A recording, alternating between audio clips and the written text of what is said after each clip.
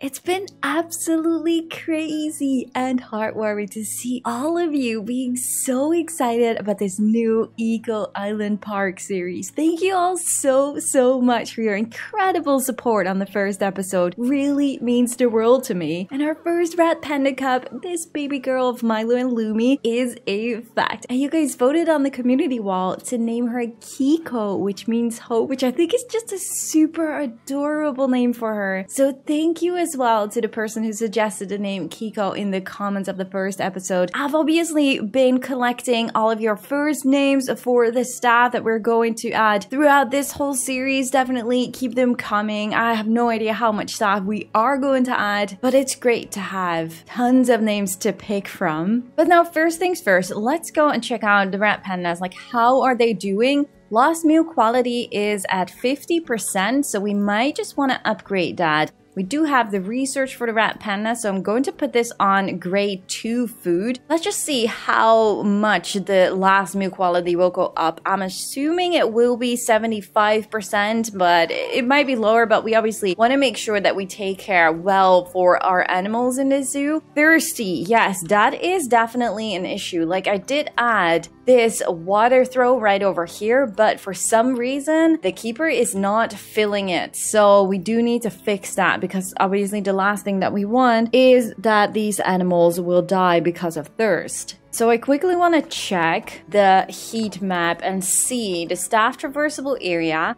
Staff would be able to reach this, which is kind of odd that it's not being filled just yet. Let me just check. It's never being filled. It is accessible for the animals. It should also be accessible for the staff, but for some reason they're just not doing anything. The question now is Kuhn actually going to fill up the water? I have my doubts that you will. Unfortunately. Oh man, you guys know how much I hate the water pipe, and this is definitely not how I wanted it to look, but it is what it is. We do need to make sure that these rat pandas are not dying from thirst. Everything is looking well. Their last meal quality went up to 75%, so I think, yes, this one has the grade 2 quality right now. I actually did try to add natural water here in the first episode when we built this habitat, but for some reason I just kept getting errors. I have no idea what was causing the errors. Maybe it's like education signs, the station maybe. I honestly have no idea, but errors all over, so I was not able to add natural water in here. We have a water pipe now. It is what so I guess we have grade 2 food. I'm just curious, that would be maple leaves and bark, so they will be a lot happier with that already, but fruit and vegetables will obviously be even better. Now I do want to make sure that these guys will get contraceptives, and the reason for that, where is Milo?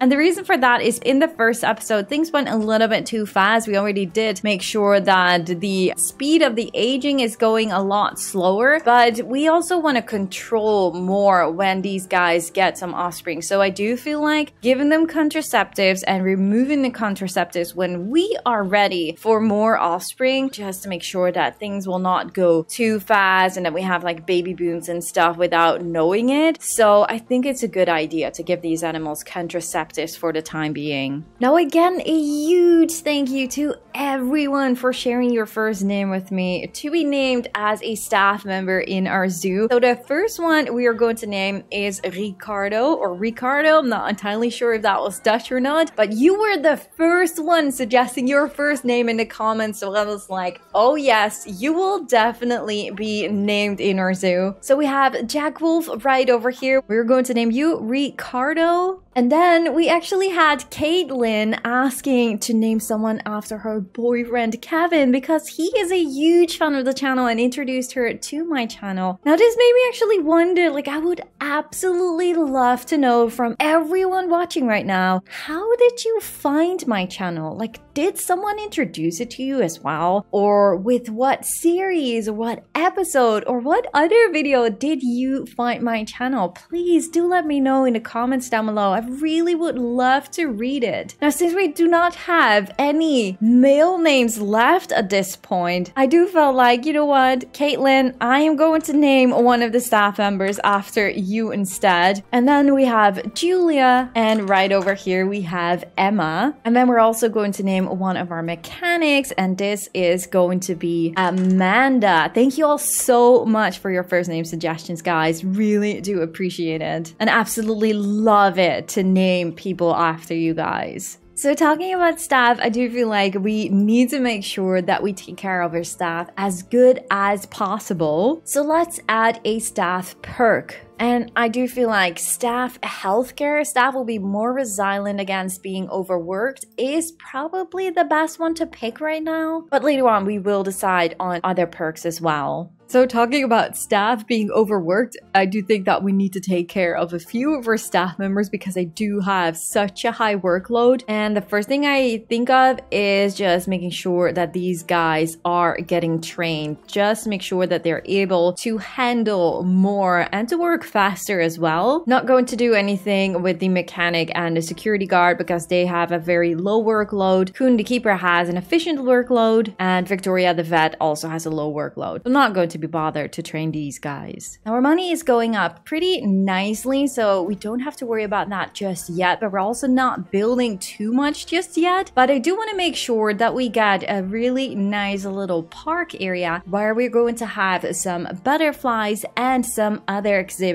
to make sure that we get a nice source of steady income, but at the same time also of course help all these species which are endangered or critically endangered to release as many animals as possible into the wild to help their population grow as much as possible with our efforts. So for the butterflies, I'm going to pick the monarch because the monarch is an endangered butterfly species. The nominate subspecies of the monarch, which migrates across North America each year, is categorized as endangered, while the global species is considered of least concern. Due to consequences of climate change, habitat loss, and universal use of pesticides, the population of monarch butterflies has declined by 80% in the past 30 years. The monarch commonly overwinters in forest. However, widespread deforestation means that hibernating butterflies are more likely to die of exposure to the elements of predators. So yeah, reading this, I do think that the monarch is a perfect pick for our butterfly garden. Now, all other butterflies are of least concern apart from the beautiful blue morpho, of which their population in the wild is actually unknown. So I think I'm going to pick this butterfly as well. So we at least have two different butterfly species, which are both super important for the environment because they can pollinate plants in our garden, which will make sure that fruits, vegetables, and flowers produce new seeds. And then the other animals that we're going to add are the axolotl, which is critically endangered, the golden poison frog, which is endangered, the Goliath frog, which is endangered, the lemon poison frog, which is critically endangered, and the lesser Italian iguana, which is also critically endangered. So these will be the exhibit animals that we're going to add. Now, my initial idea was to plant this garden closer to the rat panda habitat and to the entrance, but I forgot how big the walkthrough exhibit actually is. So I decided to move the garden further away onto the island. So it will be quite a long walk for the guests at first, but later on when we will fill up the island, it's going to be completely fine. Now we are creating a circle shape again with the mud pillar technique, but now it's only for guidance to make sure we are able to make a decent round shaped path for the garden. We will be using the mud pillar technique more often later on though to like shape up and decorate the garden and also to use for the exhibits. But first, when I had like the round shape in place, I had to pick one of the walkthrough exhibits to connect it nicely to the circle because I am hoping, even though the path of the walkthrough exhibit is super straight, to make the garden feel more natural, or at least as much as we can. So a lot of things I did not think of. These exhibits are so freaking expensive. One walkthrough exhibit is $9,000. So that was just insane. We have a low welfare on the butterflies. Yes, because we do need to set up temperature and stuff. The welfare is very, very low. We have 2 of each butterfly in here. Going to check the layout, nectar feed. We're just going to select all of these for now. Not sure, maybe I will remove 1 or 2 later on. Climate, definitely need to take care of that. So we're going to put this on 24. Customizations, obviously I do not want any fencing because we want to have a nice and beautiful butterfly garden right over here. We don't need any doors, so we can remove those as well. And we're going to do the same for the other side. Okay, so that one is done as well. But for some reason, the walls are just not disappearing whatever I do.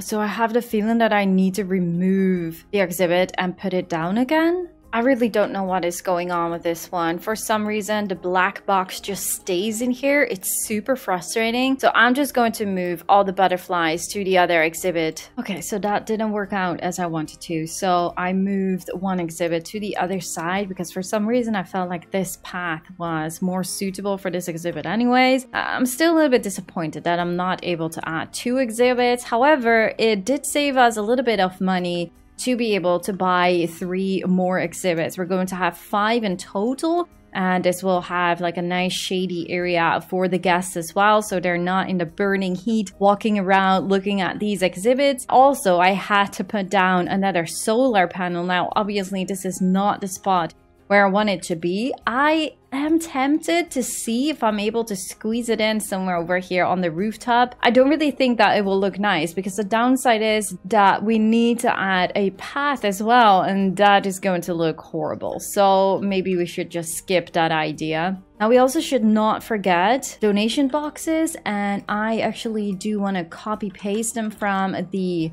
red panda habitat because they have a more natural color. Going to hide them away as much as possible as soon as we start to decorate the whole place. Now let's also add some recycling bins around here. Going to unpause the game and also add a few benches. Now these benches are also probably going to be moved or whatsoever once we are able to decorate this whole park that we have going on right over here. Guests are coming in, so they are being attracted to all these exhibits right over here, which is just perfect. Yes, we do need a keeper. We also do need a keeper hut, but we don't really have any money for that. So let's hire a keeper, and this keeper will be named Christopher. So Christopher will be a dedicated keeper to take care of all our butterflies and all the animals that we have in the exhibits. And as of right now, I don't feel like creating a work roster. I'm just going to wait for that. He has to walk a very long way.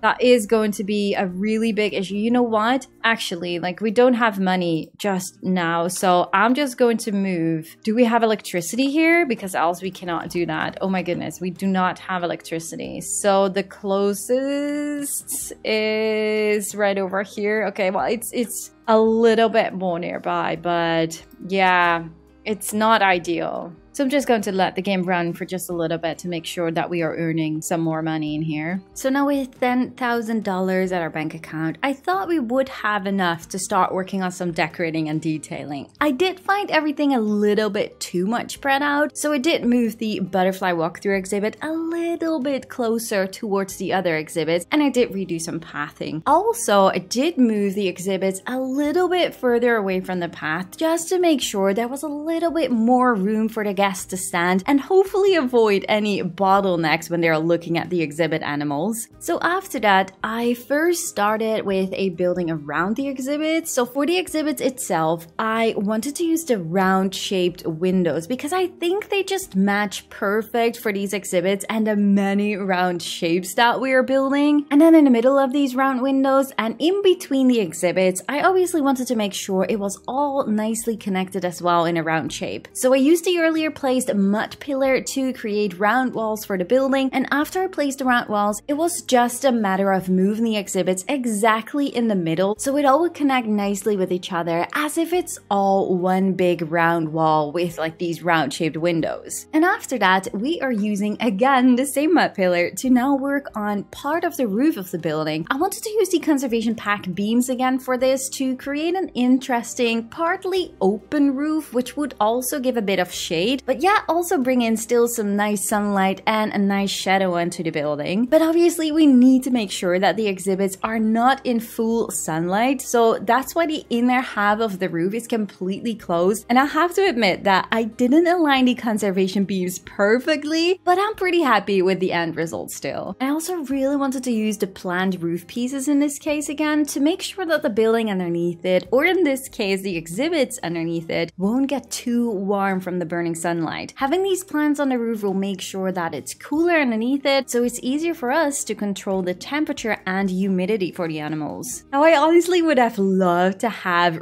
real solar panels on the roof, but honestly, it's just going to look terrible when you need to connect them to the path. So yeah, what else to do then? We make fake mini solar panels. So every exhibit will get their own mini solar panel on the roof to provide them with enough electricity to work all day. I'm actually so happy with how these mini solar panels has turned out and how they look on the roof. Really do like it. And also again, using the mud pillar to make sure all the solar panels were nicely placed in a circle on the right spot onto the building. And then I started to decorate the whole area, but not exactly how I planned it at first. I mean, I don't know about you guys, but when I said I wanted to create a butterfly garden, I actually thought of a nicely planted garden with lots of open space and flowers, but oh boy, did I change my mind. Like, we are actually creating another walkthrough habitat here, but going to leave it as a little surprise still what kind of animal we will add here in this area. But oh boy, I'm so excited about this one. I actually recently stumbled upon a YouTube video about this certain animal and his real life habitat, and I simply just got so inspired that I just really wanted to include it in this series. So I decided to create a different little story here. The animals we are adding here, we didn't rescue. They actually already lived here before the owners started to build their eco-zoo. So with a little imagination, the whole island clearly was all covered with lots of trees and bushes, and later on, the owners had to build their eco-zoo all around these natural habitats that were already there. So that is exactly what happened here. So the first foliage and trees we are adding in this area are already on the original island, and the flowers we are adding later are all thanks to spreading off pollen around the island by the butterflies and other insects that we introduced. Now, for those of you that follow me since Planet Coaster, but also something I did a lot in City Zoo, you guys all know I am a sucker when it comes down to trees and their beautiful branches just hanging over these paths. I just absolutely love it whenever I'm able to add these bigger type of trees to create a more dense and natural feeling around my path and see guests walking under these branches. I just absolutely love that. Now, the fences that we are placing around the habitat obviously will not stay there. It's only temporarily just to make sure that the animals that we are adding in here will not escape from their habitat for now. Ladies and gentlemen, I would love to introduce you guys to the oldest residents of our Eco Island Park, the Galapagos giant tortoise. This right over here is a male tortoise called Tortuga, which is Spanish for turtle, and Tortuga is 51 years old already.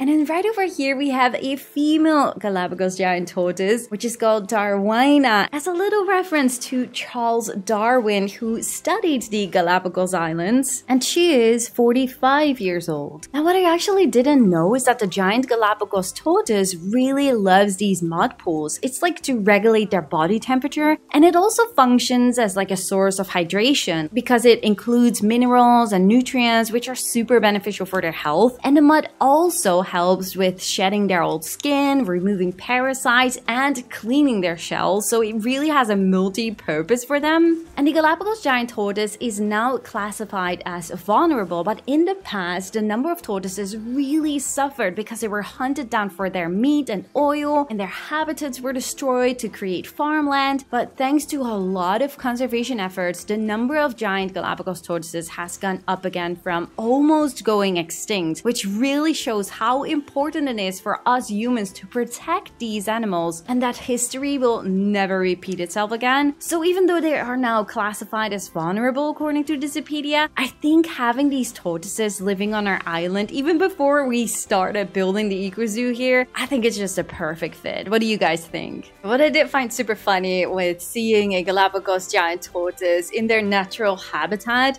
is the fact that the grass is super short because the tortoise is like eating it all. It's almost like naturally mowed grass.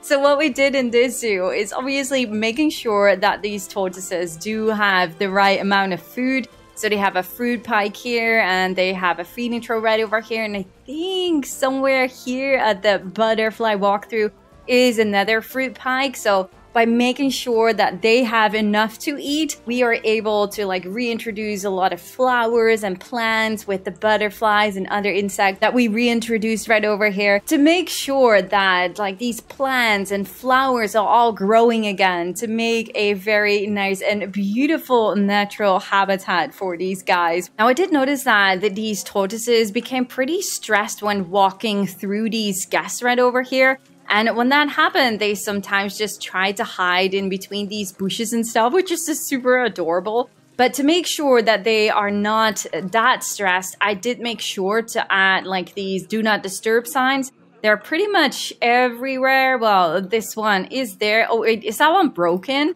Oh, it is. How do you vandalize that even in the ground?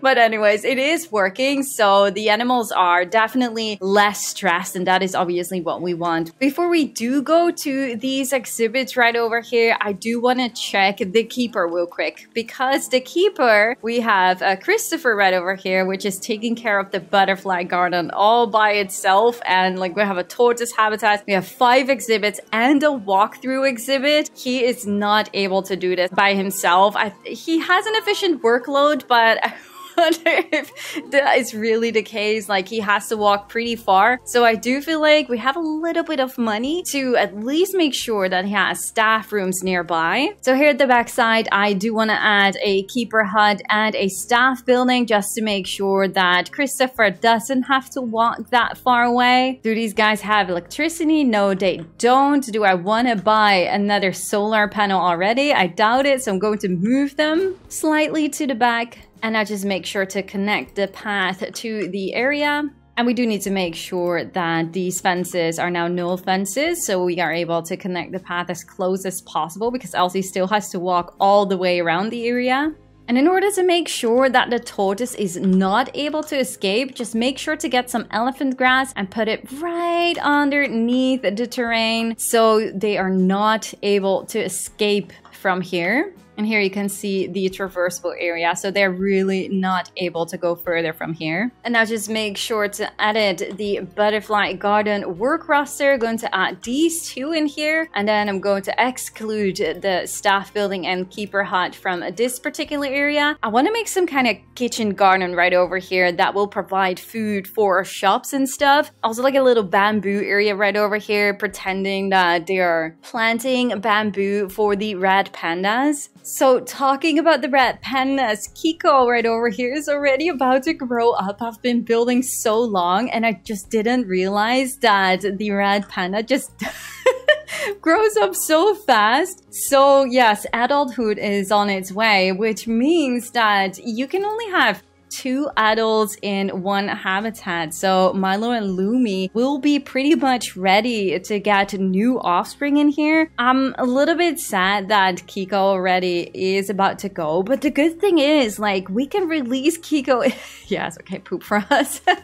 We can release Kiko into the wild, which is like the very first animal that we're going to release, which is also going to help with our conservation rating. So I think that's just super amazing. So yeah, saying goodbye to little Kiko is a little bit hard, but she will be released into the wild very soon. And here we have the butterfly walkthrough exhibit. And do I need to say more? Like, am I the only one that just loves like these overhangings of trees? I think it just looks so beautiful. Obviously, when we fill up this particular area right over here in the back and here, it's going to look a lot different still. But you guys get the idea where I'm heading towards to, and it already looks super beautiful if you ask me. And I did hide some Dandelion VFXs around here because I just really love the vibe of it. It gives like a little bit of mystery, I guess. Did hide the very tropical plants of the enrichment items, so you are not seeing those. Let's have a quick look because there are so many butterflies already flying here. We started out with 4 per species, I think. And we're... Oh my goodness, they have not been sitting still. We have 10 females in here and 9 males of the Blue Morpho. And the Monarch is also doing quite well. We have 7 females and 10 males in here. So also, just to give you guys an idea, because obviously I did say like, oh yeah, we're going to add these exhibits to earn some more money, but we're also working on an eco-friendly zoo when we want to release animals in the wild. So what I'm doing is I'm pretty much balancing out like selling the animals or releasing them into the wild. So here you can see for the Blue Morpho, I have set the maximum population to the maximum amount of animals that we can have. Also considering that this is a shared habitat. And then half of it is being sold for cash and half of it is being released into the wild. Obviously, I would love to say like half of each separately, but that is not really an option. I'm just not able to do that. And we're doing this for all the exhibits that we have around here. And I actually didn't know, but you do earn some conservation credits with releasing the butterflies into the wild. We already have 6, so I don't know exactly how that happened. But I do really love that because I actually thought like if I release these animals into the wild, I will not get any conservation credits, which is actually silly because obviously you will, because that is what happens with all the animals, but I just didn't realize that was the same with these exhibit animals. So that's actually really cool. So all the way around all these exhibits, we have a lot of animal talking points. So we did hire another educator, and this is going to be Kevin. And Kevin will be doing a lot of animal talks. Now, I did hide them away right next to the exhibits. It's causing a little bit of a weird effect right over here. So I am tempted to maybe download the free build mod and just make sure to hide all these animal talking points into the ground. We also have an animal talking point right over here for the butterflies. So yeah, Kevin is super busy because if we look at the animal talks right over here, it's pretty much every other month we have an animal talk. So I'm not entirely sure if Kevin even has time to take a break.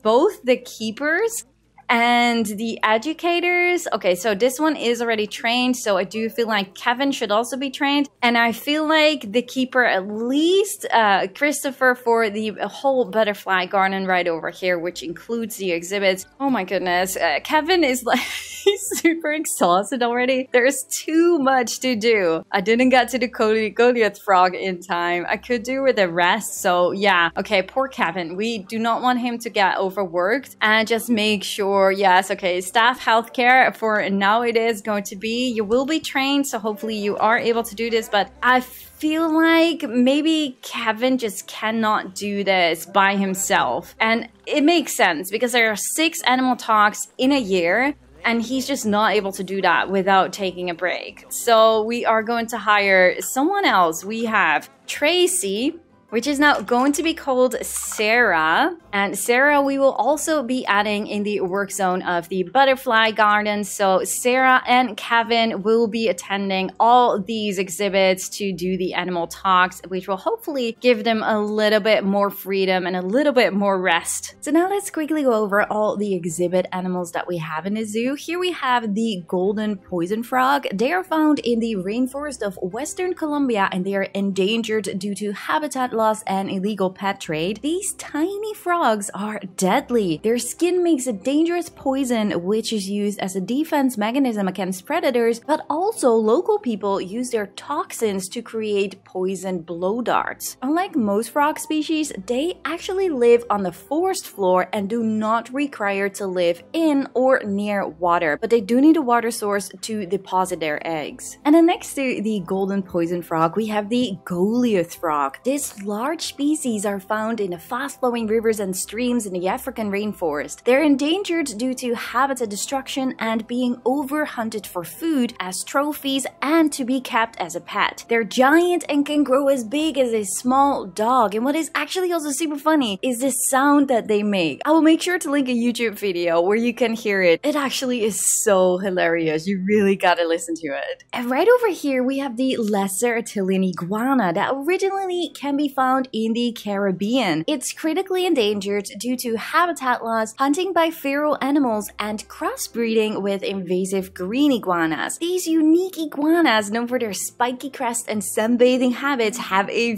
fascinating trait. They do not urinate. Instead of wasting water by urinating, they save it. This helps them survive in hot and dry places where water is scarce. So they're like nature's water-saving experts, which I just find so fascinating. And probably one of the most mentioned exhibit animal under the first video that I should be adding in a zoo is the axolotl, which is named after the Aztec god of fire and lightning, Xolotl. The axolotl is a unique aquatic creature exclusively living in freshwater lakes in Mexico. It's critically endangered due to habitat loss and pollution, and axolotls are actually famous for their regenerative superpower, which means they can regrow lost body parts like limbs. They never grow up completely, staying in a larval-like form their whole lives. And they have like this super adorable white face with small eyes, and since they are carnivores, they love eating insects, mollusks, and small fish, which they suck into their large mouth. They range between 15 centimeters and 45 centimeters in length and have an average weight of 300 grams. And last but not least, we have the lemon poison frog. The lemon poison frog is a small frog found in the rainforest of Colombia. It's critically endangered because of deforestation and the pet trade. These frogs are colorful, which acts as a warning against predators, and they're also toxic, which can cause like this intense pain and swelling. Despite that, they're also really great parents because they carry their babies on their backs to nearby water bodies, providing them protection and assuring their young ones will survive, which is just so adorable. So yeah, all these exhibits do have an animal talking point, as you can tell, and some of them can be taken out of their exhibit for the animal talk, and others are simply either too big or too dangerous to do that. Now, one thing that I totally forgot is adding water treatment in here, so that is definitely something we need to look into. Now, water treatment does have a negative impact on guests, right? Yes, so we cannot put it in like super close, but it does have a pretty big radius, so I think just adding it right over here in the back. How much does it cost? It's $2,000. We have that money, so I think we're all good by just adding this one right over here in the back to make sure that the water that the tortoise is using is being cleaned. And also, for those wondering, I do have donation boxes hidden around at the backside, as well as like these educational signs and stuff. Pretty much everything is hidden behind these walls right over here. I was actually thinking maybe we should also add some conservation signs here. So let's add the amphibian extinction crisis on this one. And I think on the other one, we are going to have the invasive species education. We definitely did do a lot of stuff in today's episode. Really do hope you guys enjoyed it. Do let me know in the comments down below. And keep those first names coming for our staff, of course. And make sure to let me know what animals you would like to see next in our Eco Island Park. Oh yeah, and if our Galapagos giant tortoise will get some offspring in the next episode, I would absolutely love to see some name suggestions for those little ones as well, because they can have a number of offspring up to 7, so we definitely need tons of names for these guys. Leave a like at the video if you guys enjoyed, and subscribe, of course, if you haven't already. And yeah, I just really do hope to see you guys on the next one. Thank you guys so much for watching. Bye guys!